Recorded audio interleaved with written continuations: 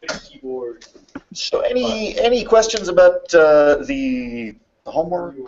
There's a homework, FYI. So it's on the system cryptography, right? We need to do the 0 through 4 problems. Then you have like other things, but I only just glanced at it before class. 0 through 3. Yeah, the hard problems, probably. No, not the hard problems, just what's labeled homework 1 stuff. Okay. Yeah. Let's see, desktop.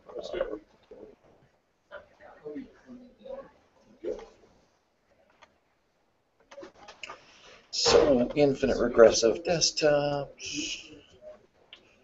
So yeah, if you haven't tried this, I mean, Crypto, hopefully it's still working. Anybody have any strange problems with Crypto that like it uses the same login as netrun? So hopefully everybody's on that. That's how I do the grades as well. Okay, yeah, it's sort of this bizarre little brain damage version of RC5, the restricted RC5 that I put together there. I keep doing this actually. The key schedule is something we're going to have to cover at some point, and because I've just been skipping over it so far. But I mean the idea is to get you have some hands-on experience actually running crypto code from somebody else. Let's see, and then yeah, there's a couple of uses of that thing. It's due. You have a week, so let's see. Yeah, it's a week from today. So right, and that's because I was sort of so dangerous thing about crypto. Like I'm always really concerned that I'm gonna ask somebody an unsolvable problem. Because it will have encrypted like some binary data that includes 0, nulls at the end or something, because I screwed up the quoting in the shell where I prepare these things, and then you'll have decrypted all of the ASCII text, but not the missing ASCII null at the end, and it'll say no, you can't do that. And if you paste in the null, it'll say just skip over the null or something silly. So if it fails miserably and you can't figure out why it's failing miserably because you think like, gosh, this really should work, please definitely let me know. That's part of the reason there's a longer deadline before this project actually starts, or the homework is read. So any questions on that other homework? And yeah, so let's see. So today's lecture is on basically Feistel-structured ciphers. So Feistel-structure, this is exactly the structure we're using in RC5. So you start with divvying up your plaintext in 2 halves, usually 2 ints, right, or 2 longs, or two chunks.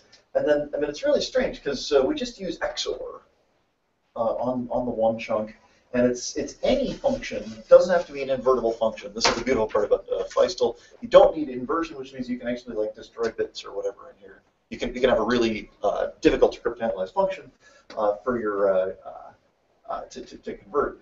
And XOR, we saw last time. I mean, just plain XOR, one-step XOR is totally vulnerable to a like a differential cryptanalysis type attack, right? This is not the safest thing in the world, right? So what's the deal?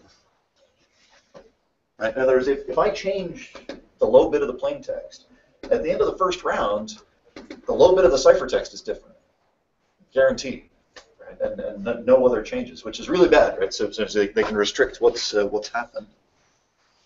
So the trick for Feistel is you just repeat this, right? So basically the right hand washes the left, and then repeat, right? So I take this new modified value, and that gets input into this the same permutation function potentially.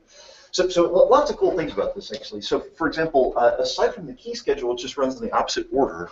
There's no difference between encryption and decryption. It's the same exact operation, which is good. You really don't want like a symmetric key schedule because then encryption and decryption literally are the same operation, and then it's possible to get tricked into decrypting stuff when you think you're encrypting stuff. So again, key schedule is really important. Any questions about this? So how many times you have to go back and forth totally depends on basically how secure this is and what the various attacks seem to be. So like a dozen seems like pretty. So RC5 uses a dozen. DES used claims it's 16. There's some debate as to how you count the bits, etc. there. But like I mean, so the trick is if I flipped about half the bits here, and then I take about half those split bits and I flip about half the bits here, and then I repeat that a couple of times, I mean, hopefully it's going to be pretty unpredictable what the heck happens at the end of doing this. So lots and lots of options available for your sort of the function here. What's the obvious one that you should start by thinking about? On a function takes my key and my plain text and then converts it and gives me an output. And? I don't know. And? Yeah, sure. Yeah, so pick any bitwise operator. Heck, I mean, like XOR. Let's do XOR. XOR is a little dangerous, right? Because so essentially I have left is XOR of key and right, and now I have right gets XORed with back into itself again. So you can if this function is sufficiently sort of straight through, you can get in trouble, right? You can get to the point where this is actually just flipping this thing back and forth. So for example, easiest to analyze these things if you take a key schedule of all zeros. That's usually a terrible idea. It's a good way to see where stuff will take off. So if key schedule is all zero and I'm just doing XOR, then it's just left gets XORed with right. Right gets XORed with left and right, which gets you back to right. Try it. Right. Let's see. Well, you end up with the left there, I suppose. I think you end up you'll either have left XOR right, or just left or right. You won't have anything actually happening. Right? So some sort of combination function there is good. So for example, RC5, right? I don't know if you remember RC5, but it's bit shift. Rotate left, and I'm going to rotate the key, some combination of the, what happens here? You add the key, you rotate by B, so I take basically A, rotate by B, and this is that's the thing, ends up XORing. So, right, so some plain XOR in there is, believe it or not, this is strong enough. You could imagine, I mean, I guess the most general cipher, which I don't even know if it has a name, you have a round-based cipher. You have three inputs, right? You have basically the left, the key, and the right come in, and then you have two outputs, right? These are the left and right sides. Or you have some data comes in, some key comes in, they get mixed together. That's again, doesn't really have a name. Round-based cipher. Just keep mixing those things together. So lots of Feistel ciphers out there. RC5 was one that we looked at. One of the big ones was the Data Encryption Standard. So the DES, and this was kind of the standard cipher for a lot of years. It dates back to 1977, same year I was born, right? In other words, it's really old. But it seems to actually have worked out okay. So it starts with 64 bits of plain text, in other words, 2 ints, which is exactly like our RC5, and we basically just so you can see we run a Feistel type thing, 16 times, 16 rounds. Output of each one is XORed with the one half of the input, and then hopefully at the end there's nothing left. To reverse, you just flip the key schedule around backwards and then do the same set of operations. So this was designed for like in hardware, people really like these. Because I can compute some function, right, on the one copy of that function circuit, and now I can basically do just, I run that circuit 16 times, cycle through the inputs, basically feed the inputs back in, and that circuit does its thing. I can make a higher performance implementation if I have 16 copies of this. And now I can pipeline the data through there. So basically, as soon as I'm done with the first pair, I just stick in another set of data to start encrypting, and then those will be percolating through. So when all these stages are full, I can do 16 of them at once. So and you can actually scale all the way between having like a cell phone implementation, or maybe you'll have one copy of the nonlinear function, or a high performance like a desktop, or an ASIC implementation where you have 16 copies, or as many as you need, right? So parallelism. Right. So the actual function they used was surprisingly weird. It was actually really famously weird, and for like decades, people were like, "What are they trying to pull over on us here?" So here's the function for DES. This is the what's basically happening there. So there's an expansion that basically, there's a really good picture of what's happening to the bits here. So I take a 32 bits of data. That's my source. I actually expand that up to 48 bits by just replicating about half the bits, right? And it's in a nice systematic way. I look up these 6-bit entries in a 6-to-4 lookup table. Right? And this is totally non-invertible, this step, which is kind of good, right? That perfect invertibility is not necessarily something you need. And with Feistel, I mean, the basic deal with Feistel is you've reconstructed this, and you can recompute all this stuff. So there's going to be a really non-linear output. And it's actually, I mean, here it is, it's almost 40 years later, and it's still pretty good, right? Pretty, not much progress in sort of, cryptographic breaks on this thing, because these substitutions are just pretty dang nonlinear. In fact, they're kind of carefully chosen to be as nonlinear as you can get. So the substitutions are just these little lookup tables, and then the final permutation just basically shuffles some bits around. So if you look at what these look like, so here's the tables, which this is really illuminating. So I have eight different tables on 8 different sets of bits. For some reason, in Wikipedia at least, they've said here's the middle bits that you've pulled out, and then here's the bits on the end. It kind of makes it a pain in the butt to extract the thing into a sort of normal table. This is because the expansion phase. Where's the expansion phase? So here's the expansion function. Right? I start with 32 bits of input, and end with 48 bits of these temporary values, right? And it's 8 6-bit quantities. 6, 8, 48. So what's happening here is that 4 bits basically just go straight through into the middle, and then the 2 bits on the outsides come from that's the adjacent one.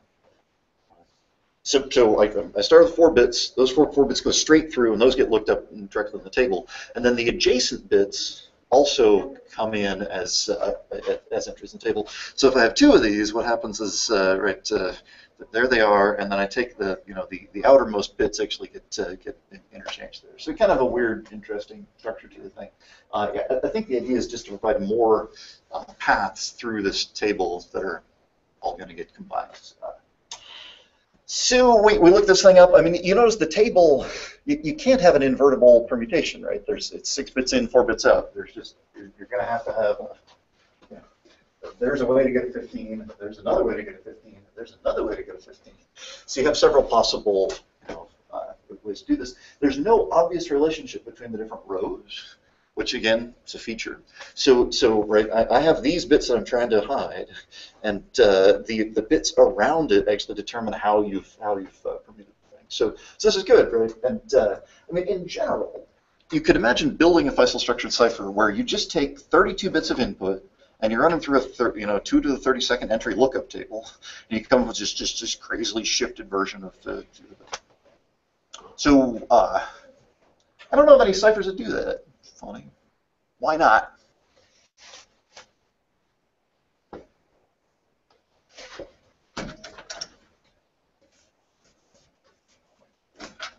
In other words, Feistel structure. I have two halves. I'll call them A and B. I have to take B, run it through some function. Maybe I've combined in some bits of the key, and then that's going to get XORed with A. So this can be anything, and in fact, sort of the more nonlinear this is, the better off you are, because that hides the key and protects your B. So this thing should 4 billion entry lookup table. Pluses, minuses. The plus is now all the bits of the input contribute to all the bits of the output, which actually sounds great. Right here, it's actually sort of bundled up in these little structured chunks. 4 billion entries, like a really large thing to store in memory. It's kind of how big is it, right? You get 32 bits per entry, 4 bytes. 4 billion entries. It's 16 gigs. You can put it in RAM on a lot of desktop machines nowadays. Yeah, but what about your cell phone? Not on your cell phone, yeah. On the cell phone, you couldn't use. It's also not very fast because you can't use. Yeah. You can throw that into cache. Yeah, speed's another big issue, right? So, so here I have this Feistel function, and it has to get looked up like a dozen times or something per 2 ints that you're looking up. So if every time you're having to go out to RAM because you have this 16 gig lookup table, you're kind of in trouble. There's another, so I mean, you might say, well, we'll have two overlapping 30-bit tables. Let's see, 28-bit tables, right? Make it as small as you need to fit on a cell phone. So now you'll have 1 gig. Where does that table come from? How do you trust the entries in that table? How do you validate that there's no paths through there? If I come with certain values that the table just breaks and ends up giving me unencrypted data, for example. It just gets a lot harder to validate the bigger your tables get, which is nice. So validation tables is important. They actually really carefully structure these things so that there aren't any of the patterns that the cryptanalysis techniques rely on.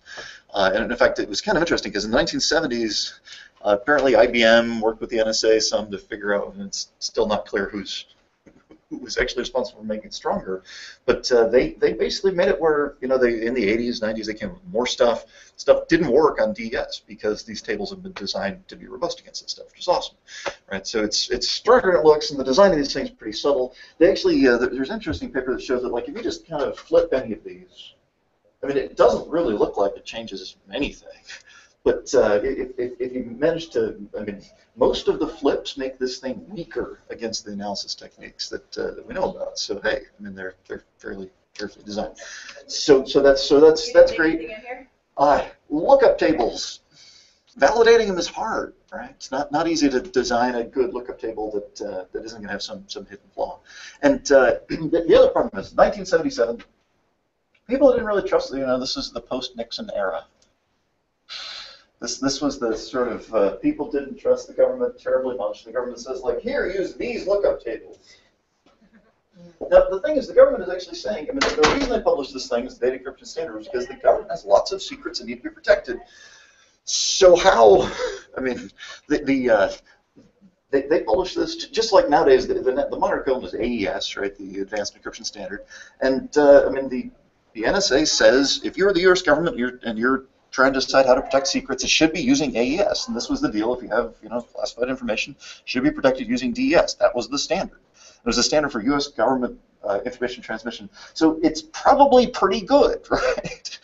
It would be bureaucratically inconceivable, I think, that the NSA is like, ha ha ha, we're going to have some secret flaw that's going to be in here, just because if they know about the flaw, then somebody else could figure it out too.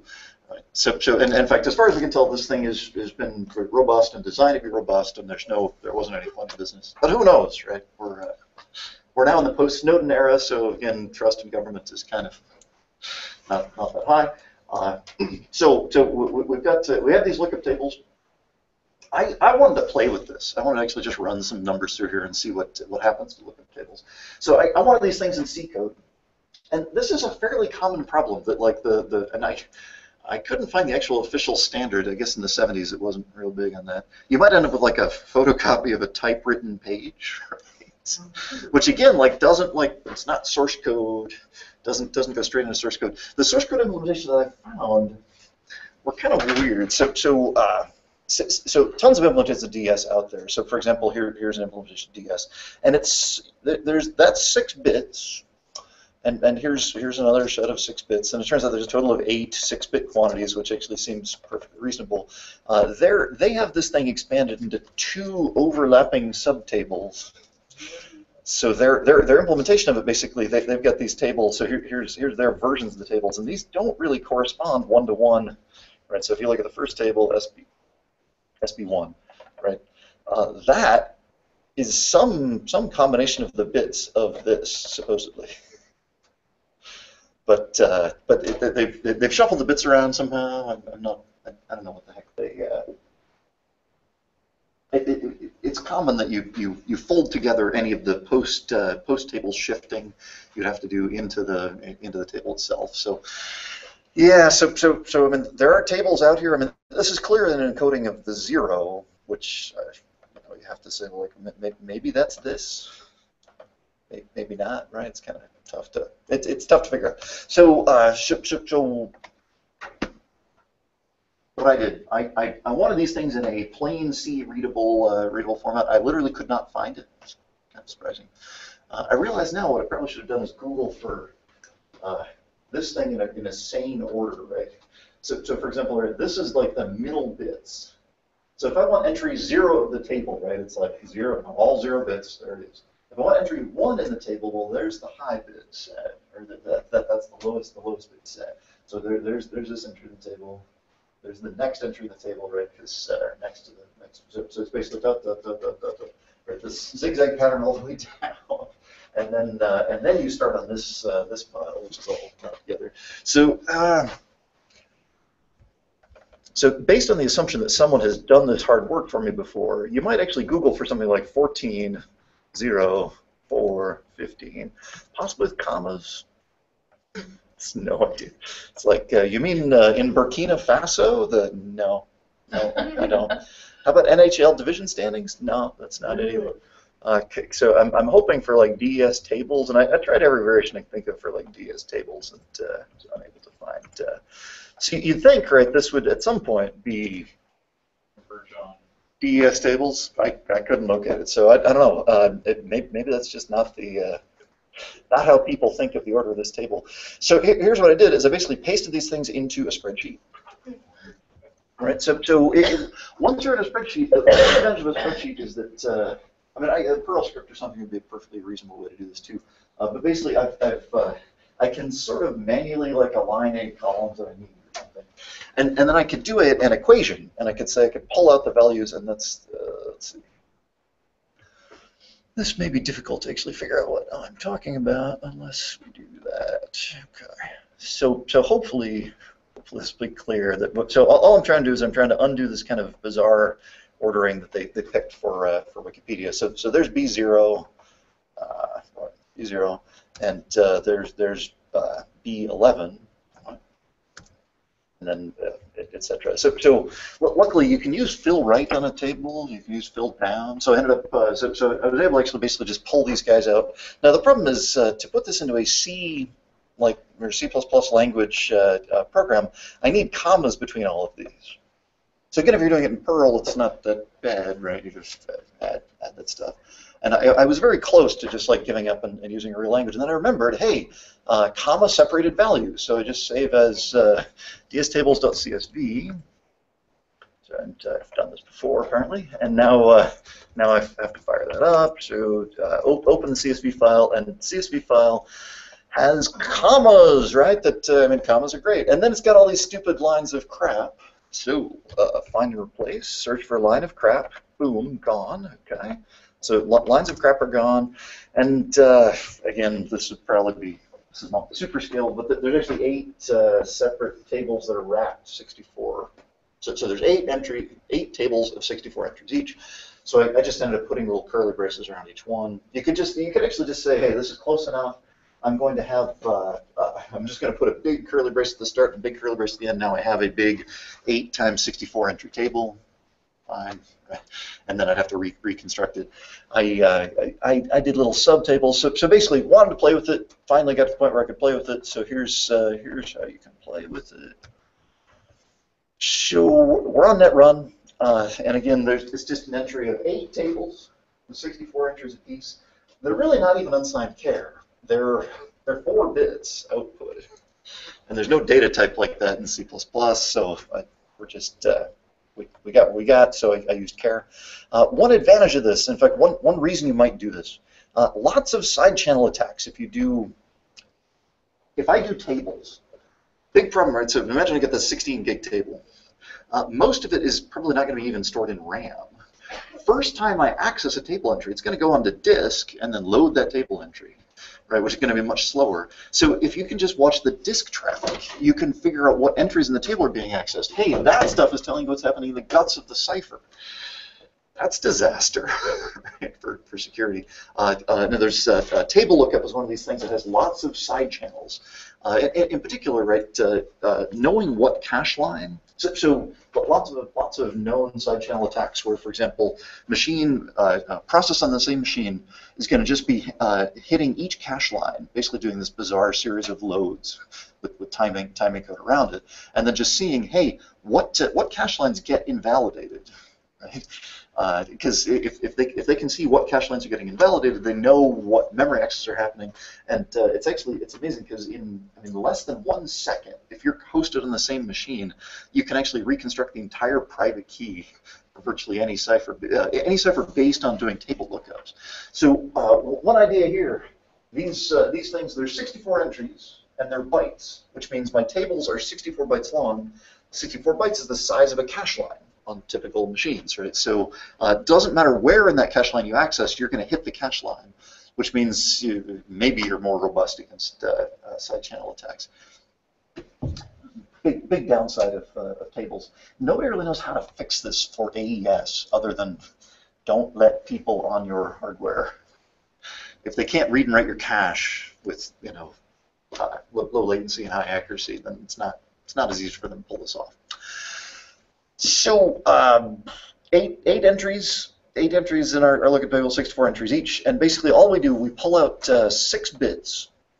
So this is a little bit weird. So I'm going to pull out 6 bits from my data, look it up in the table, pull the next 6 bits of the data, look that up in the next table. Right? So we get a series of tables. So basically, just work my way through each of the tables.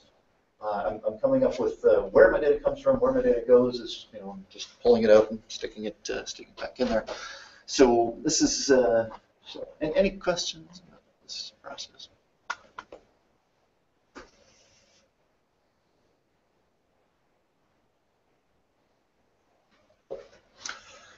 So as we're doing it, I print out where we're at just to see where we're at. So this is essentially one phase, right? This expansion and permutation. So that's expansion and permutation. I'm calling that a DS round. Let's see. The key is actually this 48-bit thing that corresponds to the expanded 6-bit values, which I'm ignoring right now. So I'm just XORing. This is not official DES, but it has the same combinatorial behavior. Sure, we can watch the rounds, and we get it's actually slightly faster combinatorial explosion than our C5, which makes sense because it's doing a lot more mixing. So, for example, if I start with 1, 0, the 1 basically goes through and rattles. Right, this ends up in a couple of different table lookups, which means that just in the first round you've already really changed this quite a bit, and then gibberish from that point on. So if we try a couple of different values, so I'm just going to loop over A's. So for A equals 0,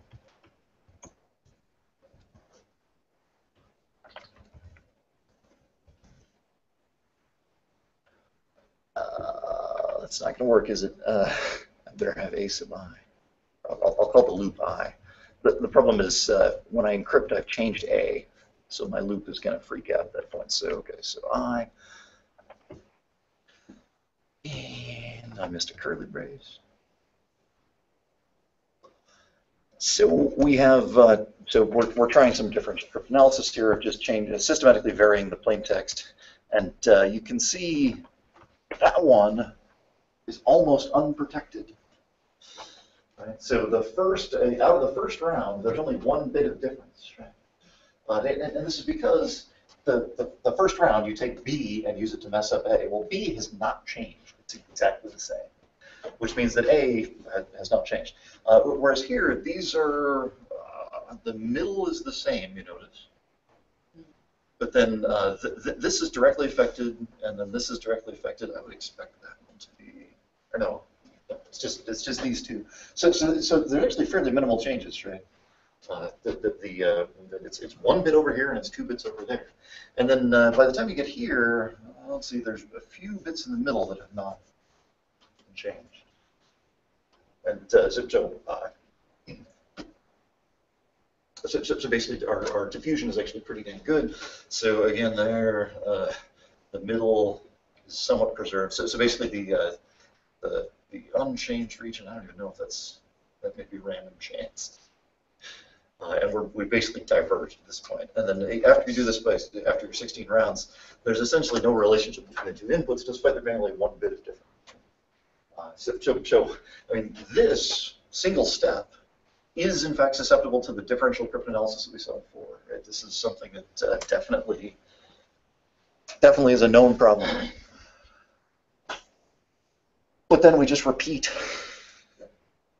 right? And like with, I don't know, mixing bread or something, you if there's one little, you know, have you ever tried this? I don't know. Is mixing bread a reasonable analogy? Do people do that? Mixing bread? As the woman, there's two. Wow. Oh. As a woman. Brandon's not here. I gotta make up for it. So. I used to make bread. Fred Meyer makes my bread now, so, and I don't know if it's men That's or what my women dad there. called So. making bread. You bought like the bread that was already like there, and then you bake it. So, making bread. So I have 2 lumps of dough. One of them has extra brown sugar. The other has, I forgot to put it in brown sugar. If I start like, so I glom them into one, I'm going to end up with rolls that are half brown sugar and half not, which is not right. I want brown sugar uniformly distributed through there, just like I want to, you know, mix my bits uniformly.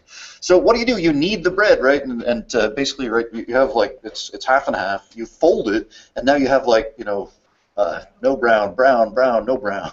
You fold it again, and now you have thinner slices of brown sugar in there, and you fold it about a dozen times, right? Now suddenly you have like thousands of layers in there. You fold it 20 times, you have 1,000,000 layers, right? So in other words, you start getting this exponential feedback, which is kind of surprising, right? And this happens in a lot of places. And there's only one bit difference initially. And that actually contributed to 2 entire chunks that were different. And I think I'm missing one. There's a final round permute that I just totally skipped over here. Because I think that actually breaks up bits of this and then gives you more opportunities for diffusion to occur. So bottom line, right, a lookup table alone is not that good. Actually, there are several really bad things about lookup tables nowadays, right? In particular, side channel is pretty bad. But small lookup tables, yeah, maybe plausible. I get the impression to survive side channel, lookup tables are kind of not going to be the thing for future ciphers, just because that's one of the few things that actually didn't age terribly well about DES. Right? You don't. It's tough to rely on lookup tables nowadays. The S boxes, and it's frustrating because S boxes, this is a very easy way to put a whole lot of nonlinearity. And I mean, it's efficient at runtime. It lets you parameterize this thing. So a lot of ciphers like 2fish, blowfish, they will actually compute because the S boxes don't have to be invertible. They don't necessarily need to have terribly awesome statistical properties if you have enough of them, or if they're, you know, layered on top of each other. So a lot of ciphers where the lookup tables are like, you know, generated at runtime, and then there's no doubt that there's no worry that somebody has put in some special structure in the S box that's you know, secretly breakable, because hey, you know, the S box is generated at runtime based on the key in some, you know, observable fashion. So S boxes, yeah, I don't know what the future of S boxes is. I know like blowfish, that's Schneier's encryption scheme. The lookup table ends up getting embedded into the source code, so that it's not actually pulled from RAM, it's pulled from immediate values in the source code. It's not data dependent at that point. Right. So extra mixing. Nice part about an S box. If you look at any given column here, there is virtually no relationship to the input bits, right? That there is designed to be no direct relationship. So you've actually broken up all the correlations inside there for as big as your lookup table gets. Lookup table doesn't need an inverse, doesn't have to be a permutation or something. It's ideal if it is a permutation, I suppose, because then you're getting the most shuffling that you can. But if 2 of these things are 15, that's actually okay. That doesn't actually break anything, because the Feistel structure of this thing means that we just have to repeat when we do our decrypt. We just have to get the same thing out of the function that we got before. Questions?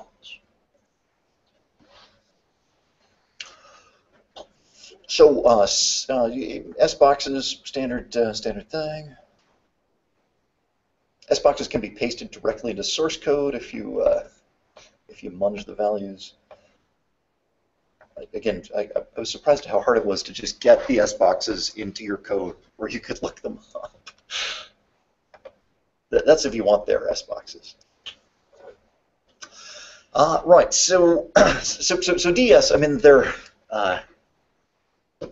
There were really bad things about DES. There's one famously bad thing. So DES operates in 64-bit blocks of data at a time. Basically, I read a 64-bit block of data, I have this known key schedule, I output a 64-bit block of data. So just like virtually all ciphers nowadays, if I take, so this thing is deterministic. So for example, I run this through, if I encrypt the same data with the same keys, so if I encrypt 00 with the keys of all zeros, probably not that good an idea, I'm going to get the same ciphertext every time. So if I basically just take 8-byte blocks of my plain text, run them through DES, there's an 8-byte block of my ciphertext, that's not going to work well.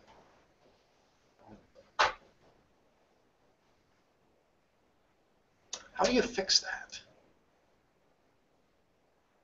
Right? They may not have any clue what's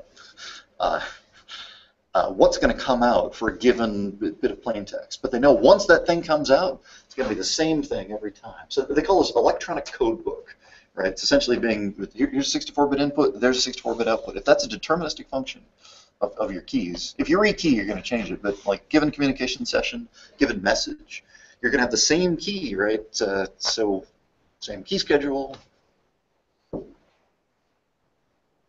So we want to break determinism.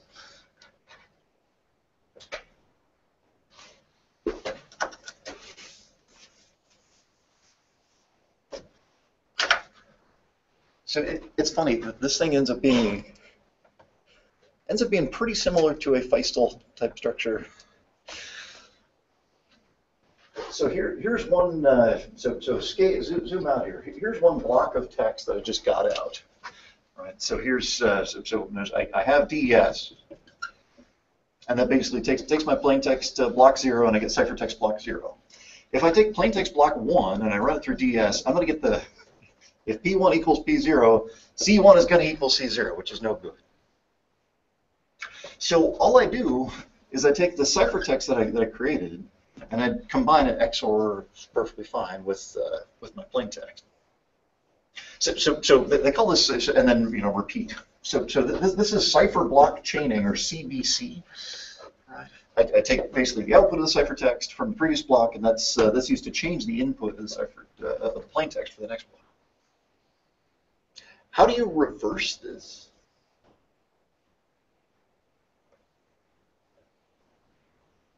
Carefully. Yeah.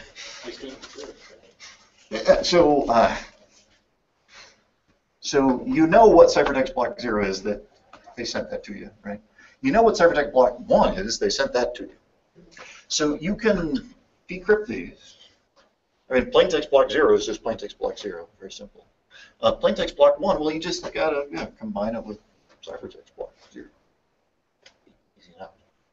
So in other words, you can just run these arrows backwards, and then you have both of these available to you. So hey, you're done.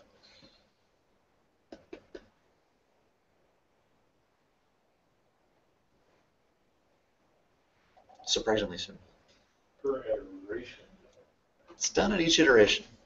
Yeah, and you can actually start with like a initialization vector, and that's actually used to modify the plain text, and then you have to send that separately. So it's essentially just more key. Yeah. But it's not very key, because we just say like, hey, here's the initialization vector. But you need it, right? So it's like you have to send it. So it's like, well, it's dependent on. Yeah, just dependent onto the startup header or something.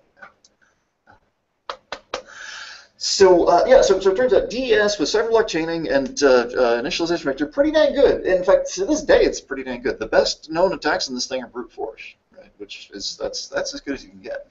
2 to 44. There's one big problem with DES though. Brute force is pretty dang easy, because you have 16 rounds here. Each time you're reading like a 32-bit key. That's like this enormous like 16 or what was it 512-bit key. Which is great. Or actually, the key gets expanded to 48 bits. It's a 768-bit key. Holy cow! That's awesome. That's total overkill. This key is not actually just. This is not the truly random key that like is the official key. This key. This is the sort of the key schedule is computed, and this is common, it's computed from a simpler key of 56 bits. And 56 bits in the 1970s was a lot. That was infeasible to brute force. But yeah, this is the one place where it's arguable there was some sort of nefarious intent.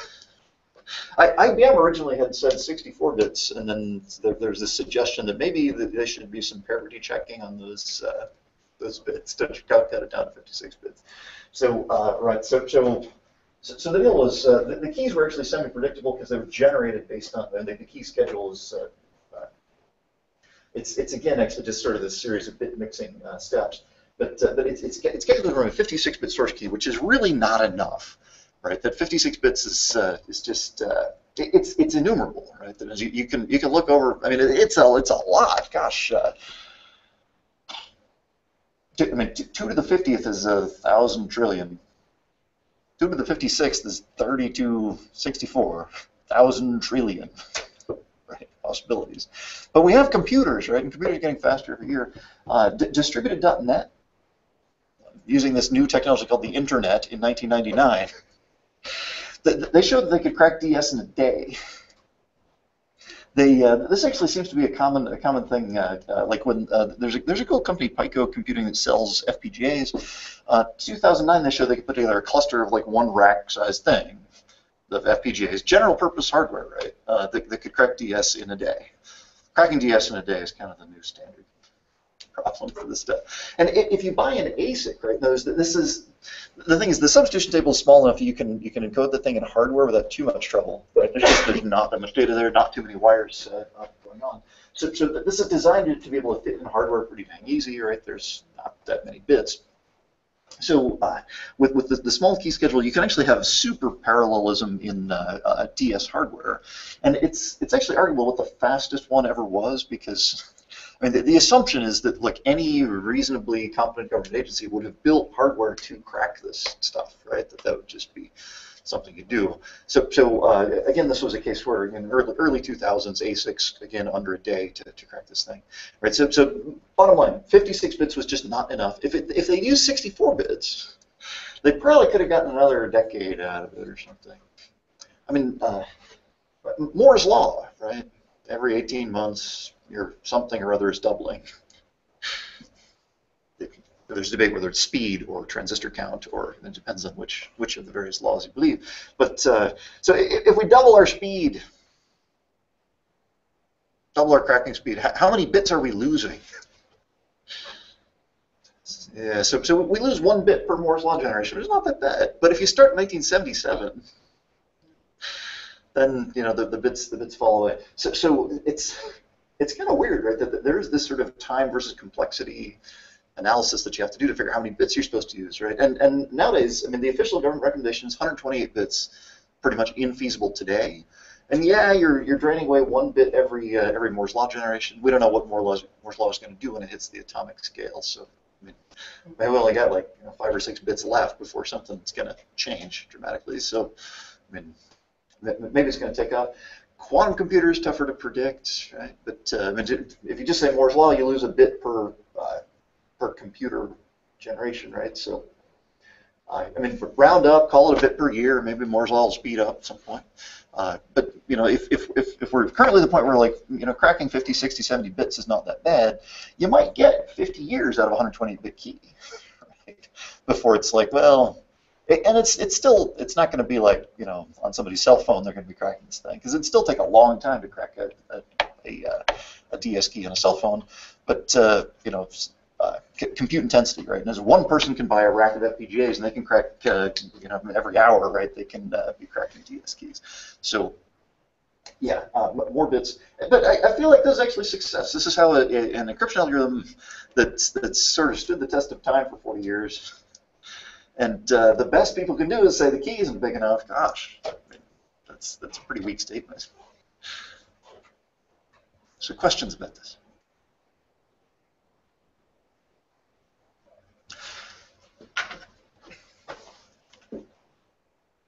So how do we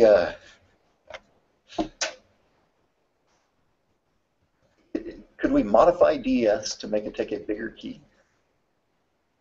Change the key scheduler, I guess. Yeah, I mean, it takes 16 round keys.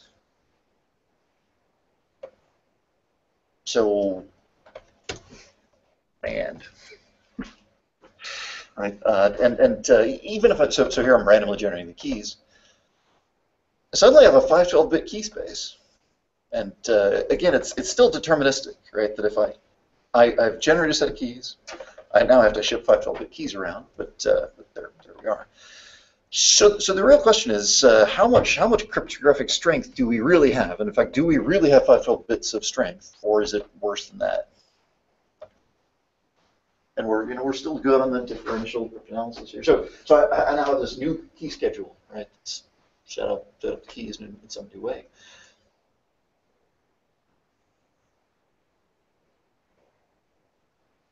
How safe am I really? It still looks pretty much random. Great question. I mean, that's Here's the problem, though. My input data is only 64 bits. If I have this 512-bit key, which is awesome, right? But my input is only 64 bits to it, how many outputs am I going to get? There are 64-bit outputs, and because there's a decryption operation, they have to be a permutation of the 64-bit inputs. Wait a sec. How much cryptographic strength did I really buy by going from a 56-bit key to a 512-bit key? You push it up to 64 bits because now your new key is the plain text. The thing is, there's actually only 64 bits of effective key here, right? Because there are only 64, 64-bit input, 64-bit output. So, yeah. So I may not have actually gained anything, which is surprising. I think, boy, that's embarrassing. This is like your lawyer's never supposed to do. Ask a question he doesn't know the answer. I'm yeah,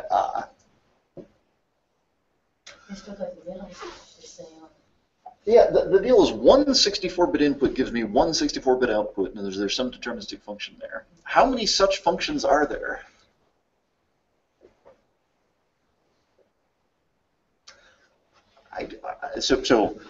One for every one input, there's 2 to the 64 outputs. There's 2 to the 64 of those. So I think it's 2 to the 64 possible functions. So this is a little bit weird. If there's so they might be able to sort of explicitly enumerate a plain text to ciphertext combination, right? So we figured out that matches to that, and might be only 2 to 64 possibilities for that, which is almost reachable. Right? But the problem is if I have a different input, I may not have an easy way to find the different, the new output that corresponds to, because it's actually 2 bit. I mean, 2 to the 64 is a big key, right? There are many of those. So, I was reading a paper that convinced me that you really only get 64 bits of. It might have depended on the particular structure of DES. It's making me think you may have. It's not impossible you would have actually 512 bits of security there.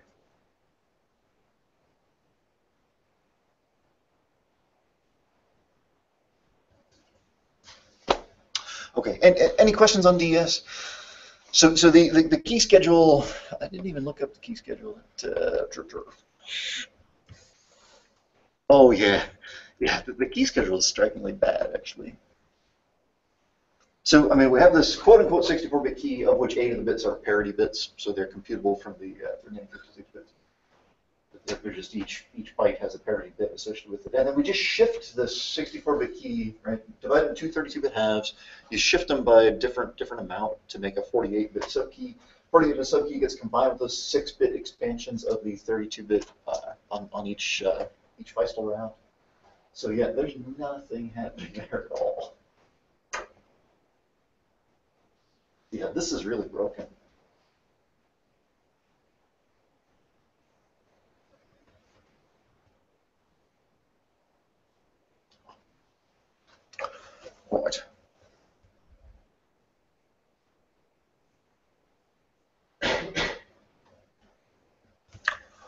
Yeah.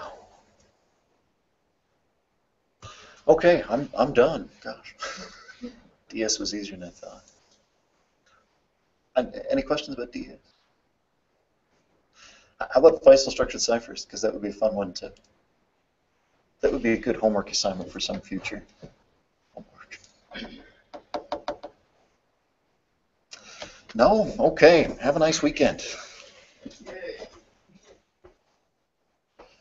Okay. Any questions online?